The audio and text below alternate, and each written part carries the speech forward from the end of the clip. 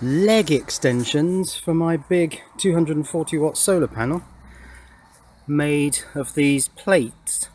Now I had to screw them into fairly moist timber because that timber was on the ground, but of course now that it's raised up, that will dry out and stay dry.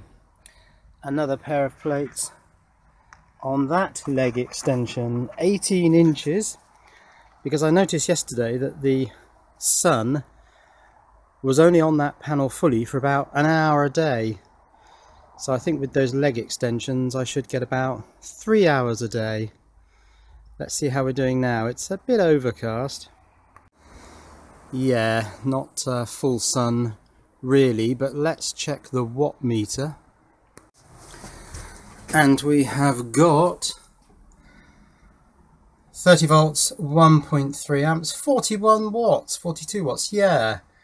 That's pretty reasonable, and that will enable the lithium power pack, because it's only got about 2 or 3 watts going out, which drives the switch there and Wi-Fi access point, and also that camera up there, that security camera, which draws about 2 or 3 watts, but it does that of course 24/7.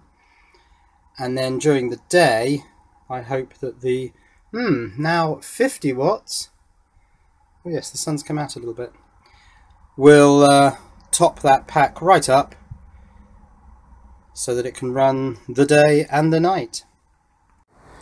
And yeah, it's fairly clear that we're, from my shadow just underneath the panel, that we're fully solated. Yeah, solar power.